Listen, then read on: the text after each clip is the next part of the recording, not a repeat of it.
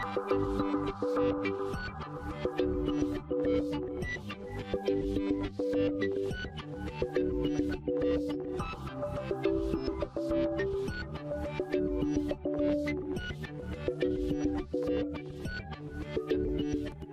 Dr. Fakir and this is Superiority Clinical Trials. Well, there are many study types out there, such as randomized controlled trials and cohort studies. First and foremost, they vary from each other in quality. The focus of this topic is clinical trials, which are also referred to as controlled trials. Keep in mind that clinical trials can be randomized controlled trials or they can be non-randomized controlled trials. Please take a moment to review these definitions before you move on to the next slide. Let's review the quality of evidence pyramid.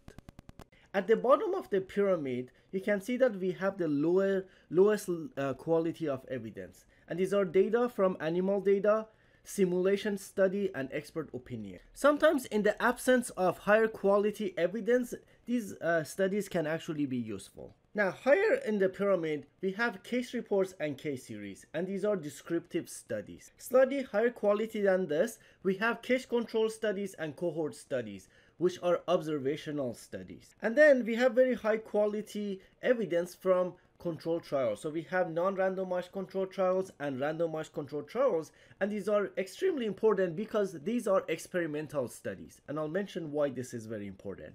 And of course, at the top of the pyramid, we have systematic reviews and meta-analysis, which we will discuss on a later day.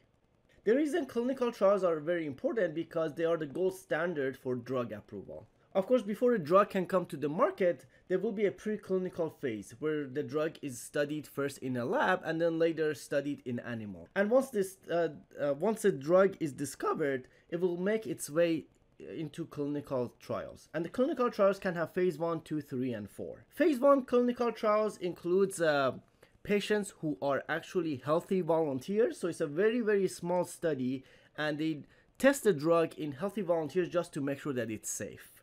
Once it's proven to be safe, then they enroll in a phase 2 study patients who are actually have the disease, and this is the time where the investigators will actually try different doses to figure out the right dose that will be safe and effective. Once the dose has been determined from a phase 2 study, and once it's determined that it's safe and effective, then they will enroll a larger study from patients who actually have the disease, and they will study the drug to make sure that it's safe and effective. And of course, once the drug is approved after completion of phase 3 studies, there will be post-marketing studies at phase 4. Now, there are some exceptions to this. For example, antibiotics can actually be approved after completion of phase 2 studies, with the condition that they will have to continue to do a phase 3 study and submit the data to the FDA. Let's take a look at randomized clinical trials. There are 3 general designs of RCTs.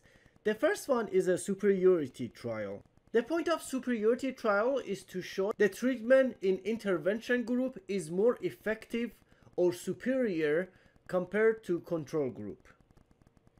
This design is used for establishing new standard of care, meaning that in the absence of standard of care, it's ethical to give a control group a placebo. In situations where we have good standard of care, it might be unethical to give the intervention group a treatment that is not standard of care. The second design is non-inferiority trials. This design is to show that the treatment is not worse compared to control group. It is used for establishing alternative care. In other words, it's used when we have a drug that's not necessarily superior to the standard of care, but it might be another alternative. So we will use a non-inferiority design for that. And the last design is equivalence, which is used to show the treatment is not more effective and is not worse compared to control group.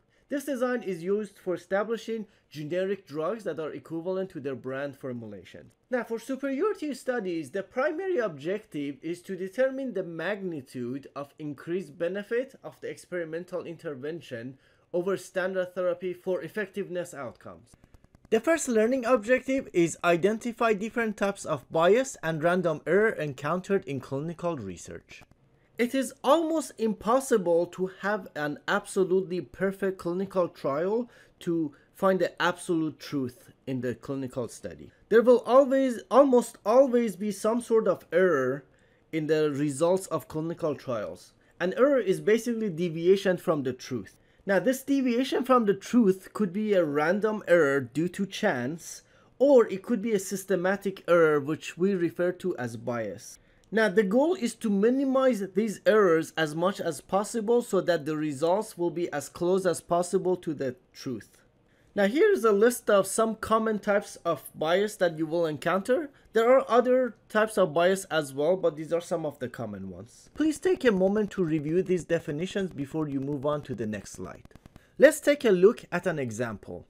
Let's say that we want to measure somebody's diastolic blood pressure. Blood pressure is routinely measured using either sphygmomanometer or an automated machine. Let's say that we use a sphygmomanometer to measure somebody's diastolic blood pressure and it happens to be 90. Now, if we use the same sphygmomanometer to repeat this measurement, it's possible to get some variation. So if we do it again, we might get 90 again, or it might be 89 or 88. So you get some variation. So even though you're using the same sphygmomanometer, you will get some variation, and these are due to chance. These are error due to chance. Now, let's say we were able to measure the true blood pressure using intra-arterial cannula, and this happens to be 80. Now, this deviation from 80, so if the average of these measurements using sphygmomanometer was 90, this deviation from the truth is due to bias. So in clinical trials, while there's little that can be done to prevent error due to chance, we want to make sure that we take measures to reduce the amount of bias.